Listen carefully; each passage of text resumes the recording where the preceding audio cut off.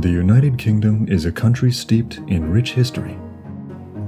From the arrival of the Romans to the Industrial Revolution, from the establishment of the British Empire to the bloody battles of World War I and World War II, many of us are familiar with this country's past.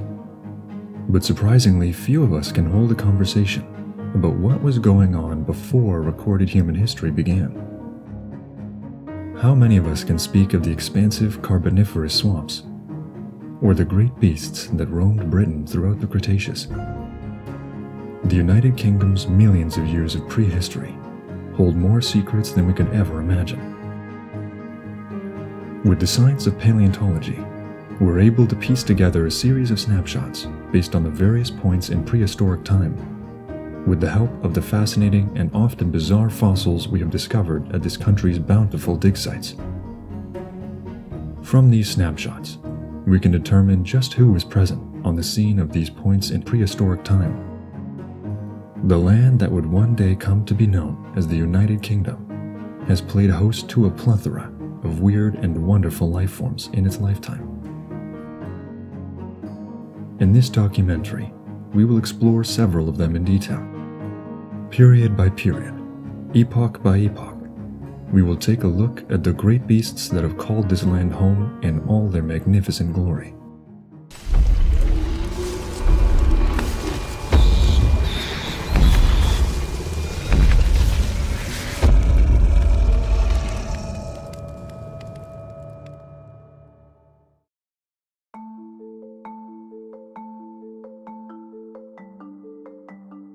We begin our journey 541 million years ago, in the Cambrian period of the Paleozoic era, long before the time of the dinosaurs.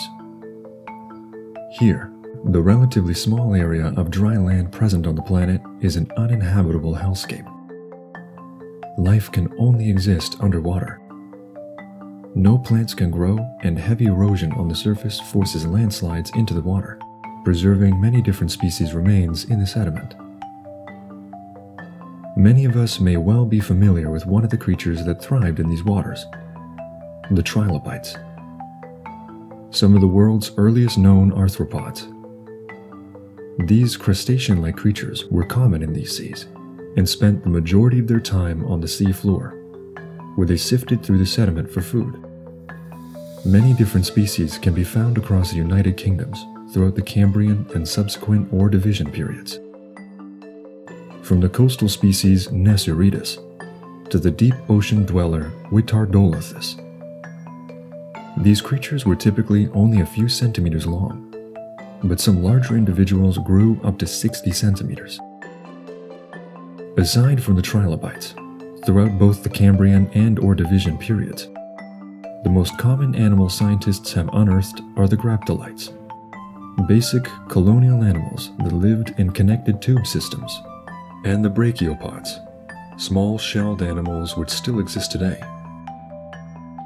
As unobtrusive as these creatures might seem, it was these humble beginnings that laid down the foundation for the vibrant menageries that the Earth would see in the ages that followed.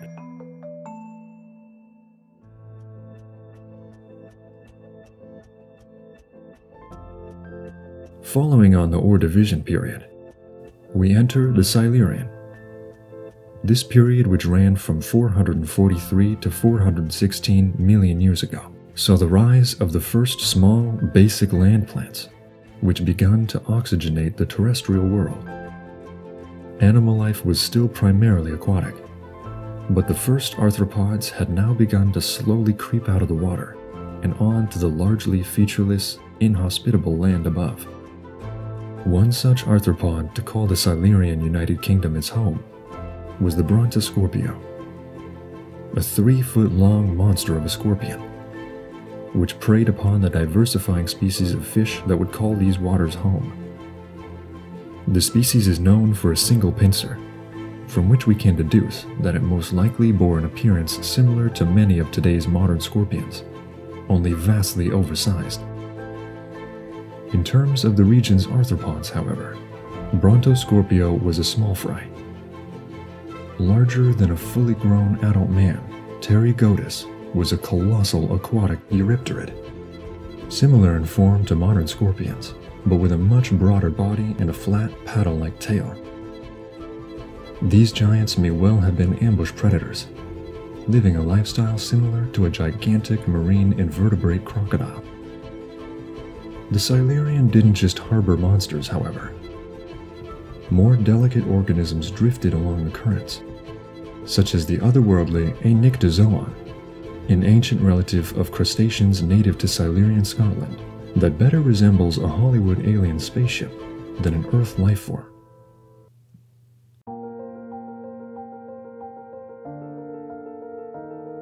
The Devonian period followed, which was characterized by an explosion in the number of fishes present on planet Earth.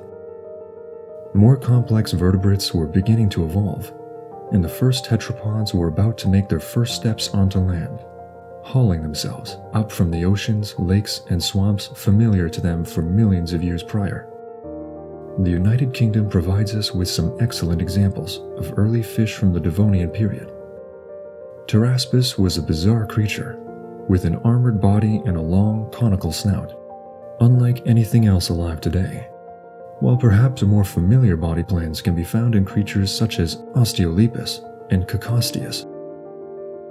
These fish most likely inhabited shallow oceans, surrounded by waterways where complex plants and trees were beginning to flourish.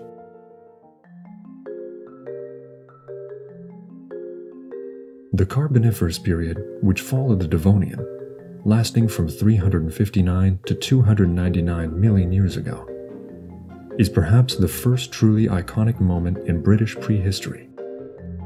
The United Kingdom at this time was covered with vast moist swampland, draped in fern forests that stretched far across the land. The tetrapod vertebrates had by this point diversified into many bizarre terrestrial and aquatic creatures, filling many niches that were vacant for life to evolve to occupy.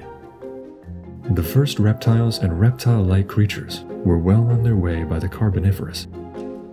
Little lizard-like animals, such as the West Lothiana, crawled through the undergrowth of the Carboniferous Scotland, most likely catching small insects. In the surrounding swamps, larger tetrapods such as Phylletogaster may have hunted slightly larger game in the form of numerous early fish that stalked the forest wetlands at the time. Perhaps the most spectacular British creature of the Carboniferous is the amazing Crassigyrinus, a 2-meter-long predatory stem tetrapod, with useless stubby arms and a long, powerful paddle-like tail, and a large, broad mouth for snaring prey. These features point to an animal that must have spent its entire life in the murky swamps of Scotland, perhaps ambushing the local prey animals by springing out of the mud clouds of the dark water it haunted. The Carboniferous's iconic status comes not from its tetrapod stock, however, but from its invertebrate fossils. You may be familiar with some of the arthropod inhabitants of Carboniferous Britain, in fact. Perhaps the most famous is the Meganeura, the giant dragonfly the size of a large bird of prey, soaring low above the stagnant pools of the fern forests. This aerial predator may have caught food on the wing, terrorizing the inhabitants of the forest floor in swarms. Another Carboniferous inhabitant of prehistoric Scotland you wouldn't like to find amongst the invertebrates in your backyard is Arthropleura, a gigantic armored millipede just shy of 3 meters in length. To finish off this entomologist's dream of a world, the forest floor was stalked by the likely venomous Pulmonoscorpius, a scorpion the length of your forearm. These invertebrates were able to grow to the sheer sizes they did, due to the excess moisture and oxygen content in the air, as we have a much lower oxygen content in the modern atmosphere. We're a lot more used to the more modern-sized arthropods that now inhabit the British Isles, and that's surely a big relief for most people.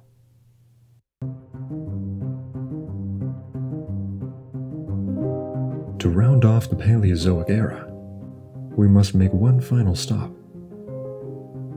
From 298 million years to 251 million years ago, the world was plunged into the Permian period, characterized by its sole supercontinent Pangaea.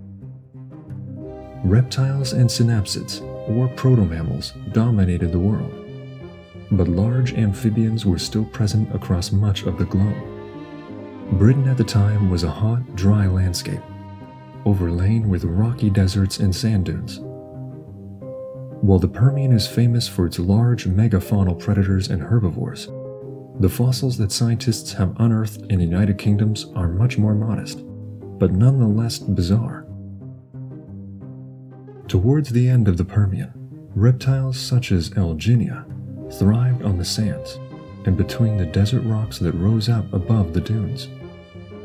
Alginia perhaps resembled the thorny devil lizard of modern Australia, only it grew to around 2 feet long.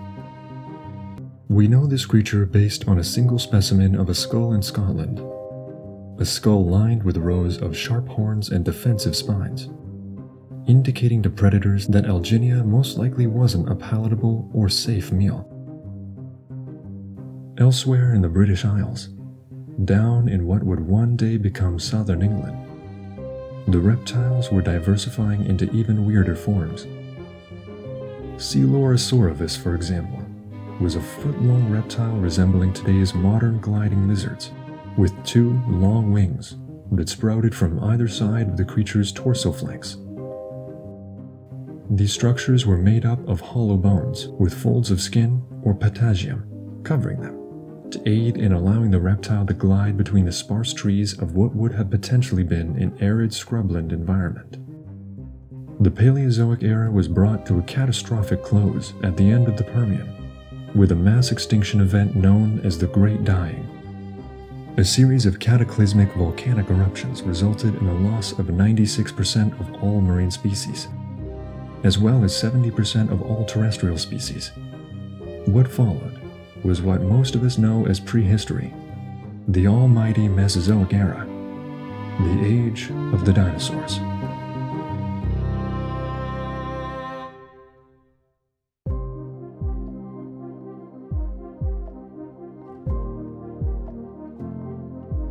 Our journey through the Mesozoic sees us arrive in the Triassic period, a world dominated by bizarre reptiles, hardy synapsids, and most famous of all, the arrival of the first dinosaur on the scene, around 250 million years ago.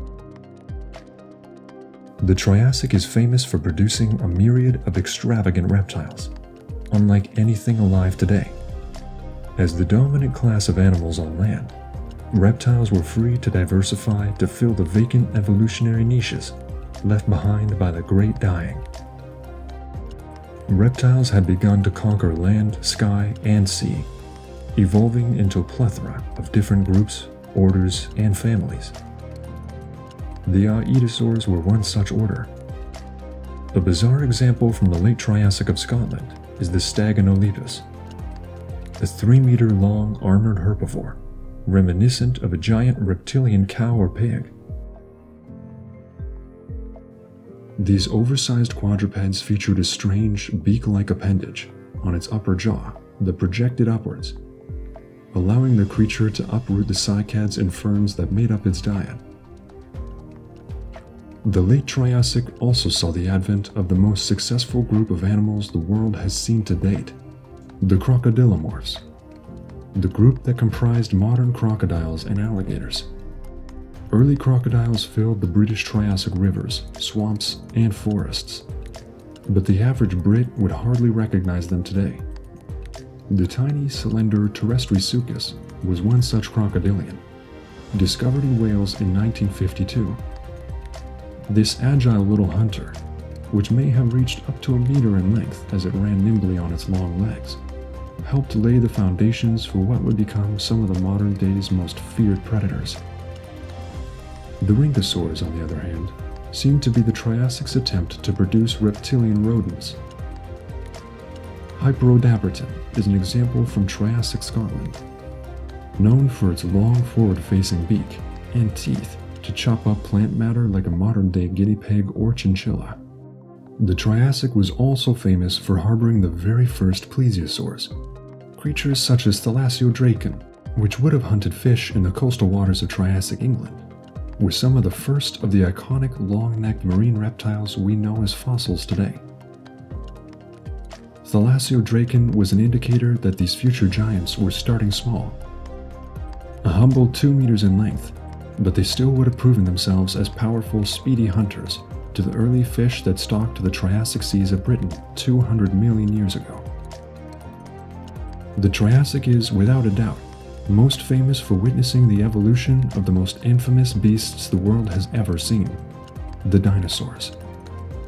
Britain was home to a broad host of them in the Triassic, ranging from small, modest theropods to the much larger prosauropods, the ancestors of the long-necked titans of the Jurassic. The United Kingdom's oldest meat-eating dinosaur was Pendrag, a small coelophysoid theropod discovered in October 2021. Estimated to grow to around just 1 meter long, this slender little biped would have been quite the terror to the little lizards and insects that hid in the undergrowth of the forests of Triassic Wales. This little predator was overshadowed for a long time by the larger dinosaurs that inhabited the British Isles throughout the late Triassic, however. Darting in and out of the feet of relative giants, Pendrag would surely have been dwarfed by Asilosaurus, Pantidraco, and Thecodontosaurus, 3 bipedal sauropodomorphs known to this area. These creatures, which clearly resembled classic images of what we recognize as dinosaurs, were the ancestors of some of the biggest terrestrial animals to ever walk the earth, the sauropods. Giants such as Argentinosaurus, Dreadnoughtus, and Diplodocus can all trace their family trees back to the sauropodomorphs of the late Triassic, and the UK was no stranger to them. These creatures would have been dwarfed themselves, however, by the mighty Camelotia, still a sauropodomorph itself, but one which much more closely resembled its descendants, at between 10 to 11 meters in length. Towering above all the other creatures in its domain, this dinosaur may have traveled the land in large herds in search of foliage to browse on. Little Pendrag needn't have worried. Later, it and its other British theropod contemporaries would give rise to much larger meat-eaters in the forthcoming Jurassic period.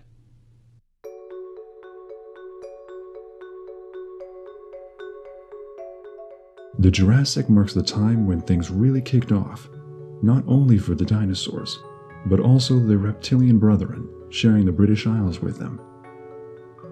The Jurassic saw the advent of the great sauropods, as well as equally great theropods to match them in deadly games of life and death. Strange reptiles ruled the seas and skies, while our mammalian cousins began to find a foothold in the shadows of the dinosaurs. The climate of the Jurassic was warmer than that of present day, averaging between 12 and 29 degrees Celsius in the British Isles. As a result, the land was lush with deciduous woodland, teeming with life. The majority of what would one day become the United Kingdom was submerged by a shallow sea, the tranquility occasionally interrupted by the eerie shadows of large marine reptiles drifting across the waves. The most famous of these marine reptiles is without a doubt Ichthyosaurus, the 3-meter-long dolphin-like fish lizard that would have preyed upon the cephalopods and fish that teemed in the coastal and open waters surrounding Jurassic Britain. Ichthyosaurus was part of a larger order, Ichthyosauria, which contained several amazing creatures, which can also lay claim to these waters across the Jurassic period. The relatively bite-sized Ophthalmosaurus and the titanic Temnodontosaurus are both native to the British Isles, broadcasting the extreme diversity between these species. The seas of Jurassic Britain teemed with life across the entirety of this period, with plesiosaurs diversifying into all new forms, such as the Cryptoclydus and Romeliosaurus, as well as the gigantic pliosaur Liopleurodon and Pliosaurus towards the end of the Jurassic. The British crocodilians continued to diversify too, into some of the strangest forms known to science.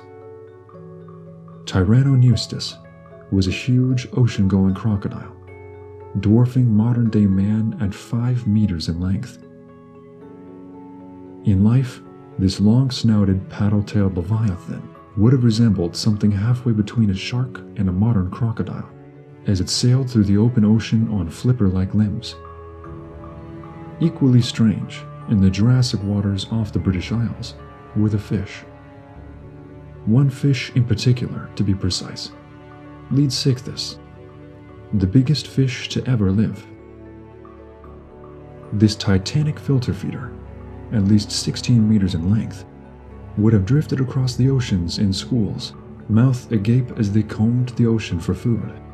Truly, they would have been the whales of their day.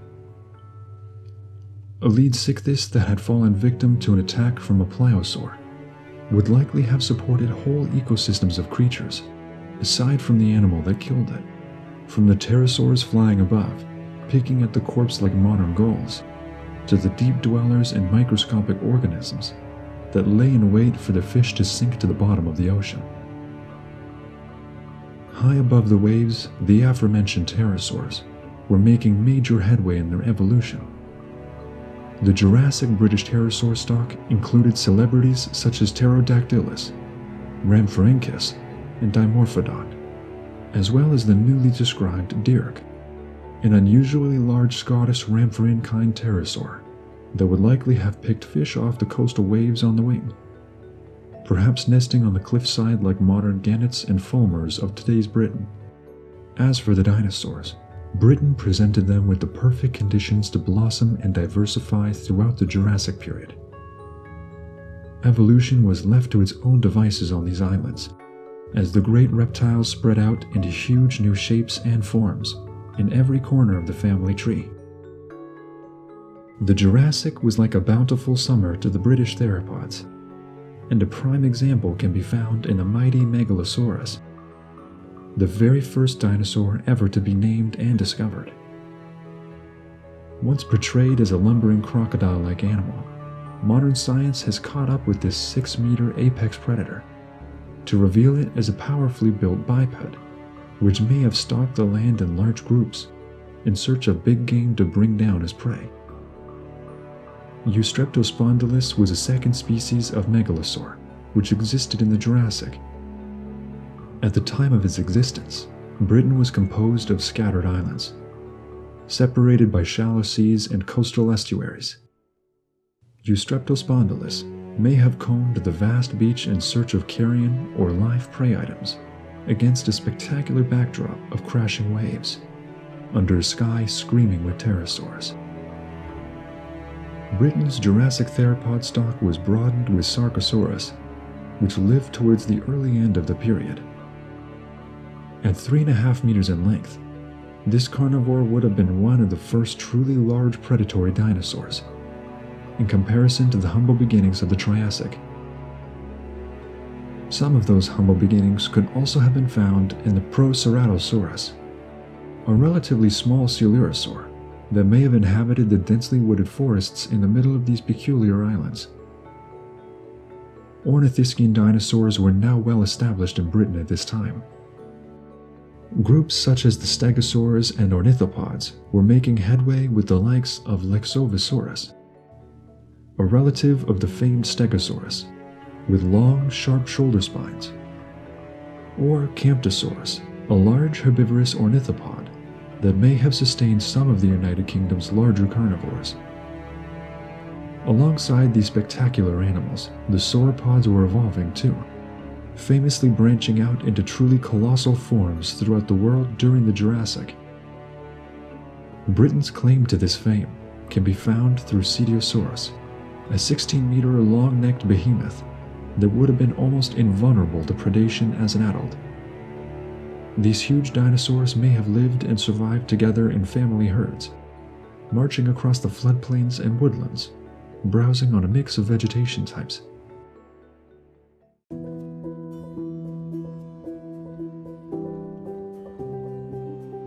The Cretaceous period, lasting from 145 to 66 million years ago, infamously marks the catastrophic end of the age of dinosaurs.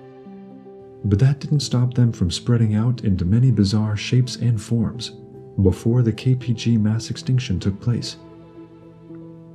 Before we get into the dinosaurs that roamed the British Isles throughout the Cretaceous, however, let's take a final look at the other Mesozoic creatures that shared the world with them.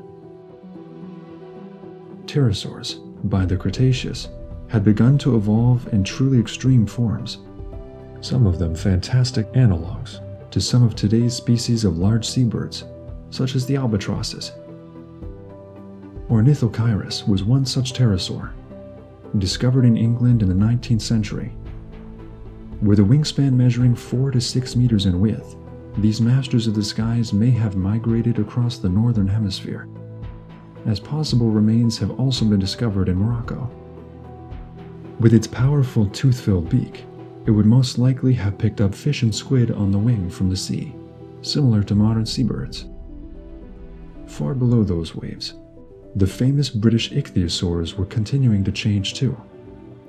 Pervuchovisaurus was a large shark-like ichthyosaur, remarkable due to its long, deep snout, which may have given off an uncanny appearance, similar to some of today's toothed whales.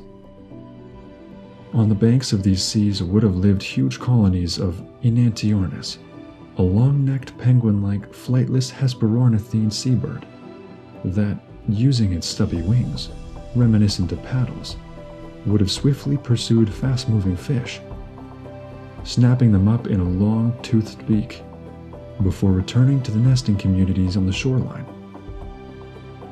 Amphibians continued to evolve throughout the Cretaceous, but in a much more modest manner than the giants of the Carboniferous and Permian periods.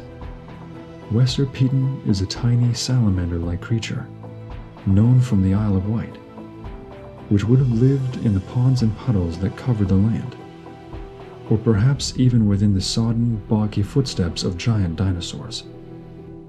As for the dinosaurs, evolution had run wild towards the end of the Mesozoic.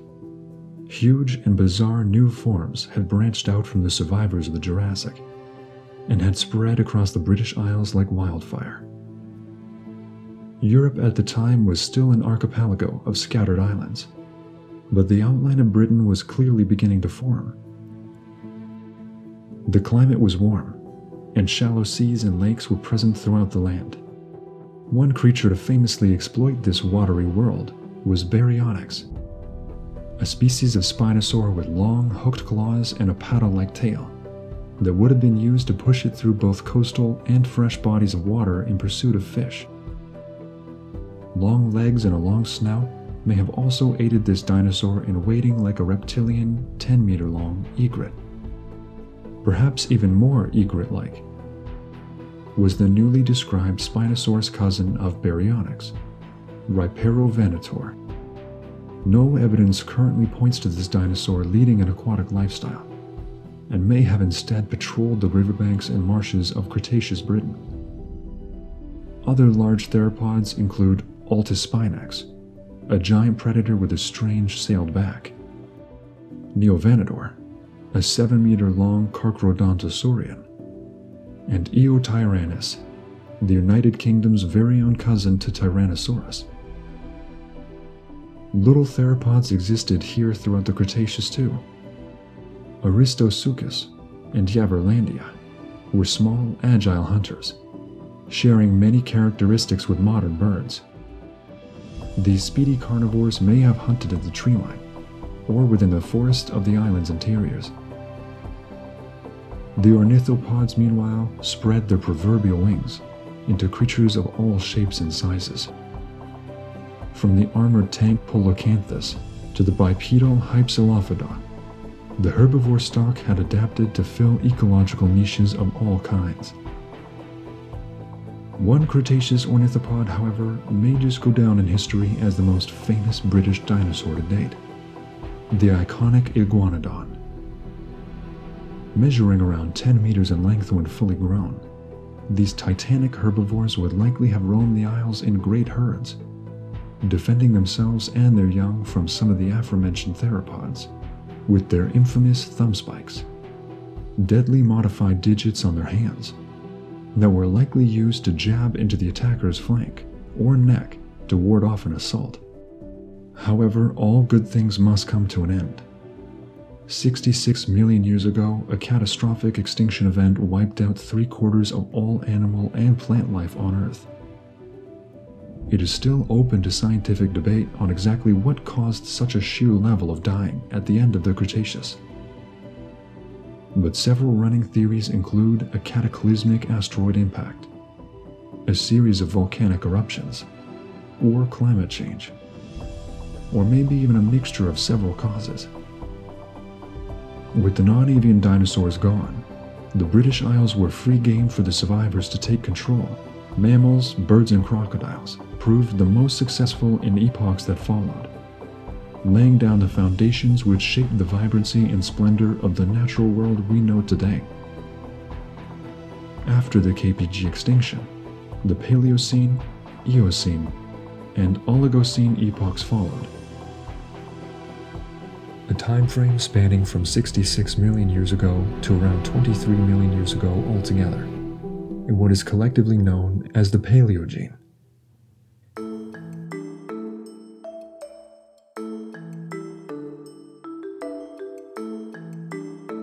Many species of bizarre animals took hold in place of the dinosaurs throughout the Paleogene, beginning once again in small, humble forms.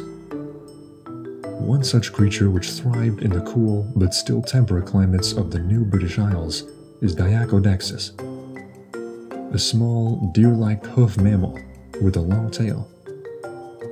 It is, in fact, the oldest known member of the Artiodactyl family, the large group which contains the modern-day antelopes, sheep, pigs, and deer. It would have found the lush Eocene forests of the UK a paradise, full of rich vegetation. Odd-toed ungulates, or perissodactyls, existed in Eocene Britain too. The little horse-like Paleotherium would have shared the forests with Diacodexis, living in the shadow of new and dangerous predators.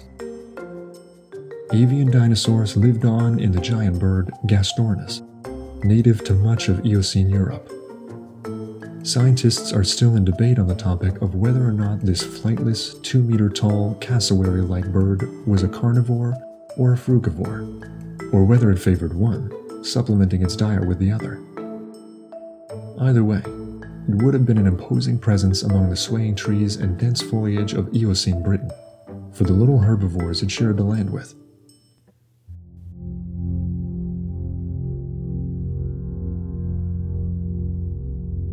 We now come to our final stop on this amazing tour of natural history. The Neogene and Quaternary periods, lasting altogether from around 23 million years ago to around 11,700 years ago, composed of the Miocene, Pliocene, and Pleistocene epochs. We will be focusing heavily on the Pleistocene, as this is where the bulk of our knowledge comes from about the great creatures that roamed the British Isles towards the end of the Cenozoic. By the Pleistocene, many animals that you and I would be familiar with today had established themselves in the world, only not where you would expect to find them. Britain was a land populated by mammoths, woolly rhinoceroses, and hippopotamuses, as well as giant deer, lions, hyenas, and bears.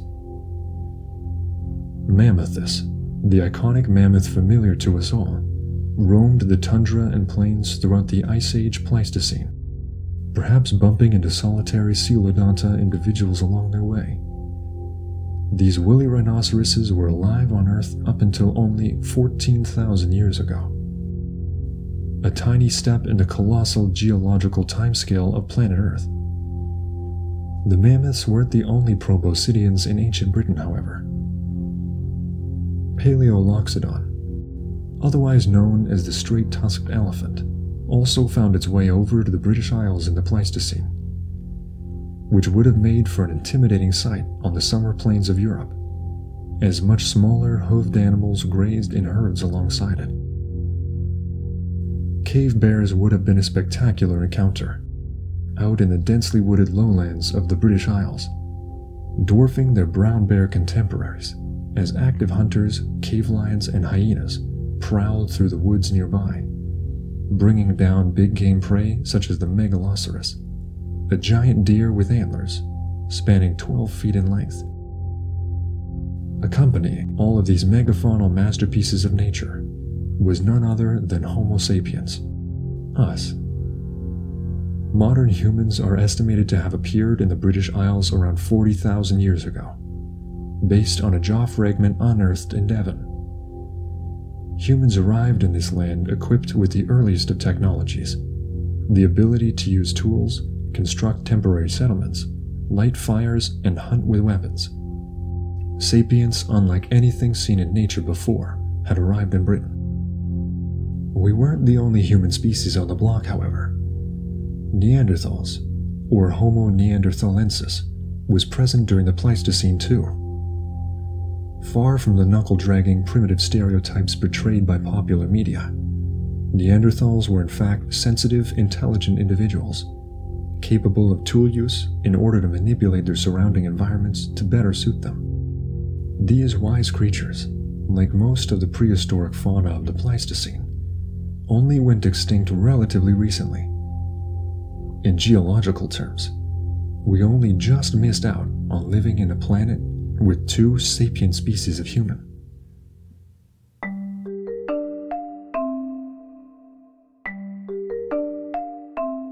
So there we have it, a brief natural history of the British Isles. It is staggering to think that the very first complex life forms to appear in our waters millions and millions of years ago have led to where we are now. These cold, rugged islands have seen all manner of life come and go since. From the very first fish and invertebrates, to the hawk-sized dragonflies of the Carboniferous.